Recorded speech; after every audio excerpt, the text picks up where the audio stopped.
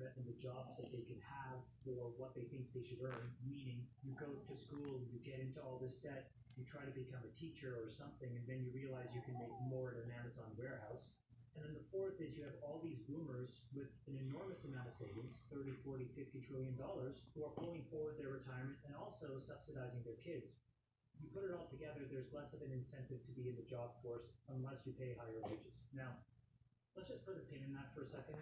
I think the thing that Sachs talked about is really important, which is that we have to really figure out whether inflation is transitory or it's persistent and it's here. Something that we also mentioned before, which is that CPI is horribly calculated and it's really imprecise.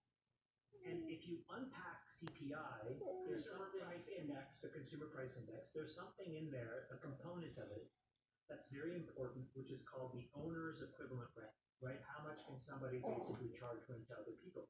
The way that they calculate that, which is 30% of the calculation, is they just survey a handful of people. The problem is you don't need to survey because the actual exact data is available from single-family rentals that report this number.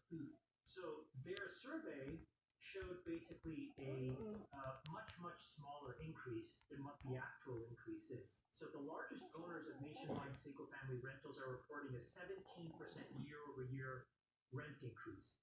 Wow. The OER that was calculated, quote-unquote, by surveying the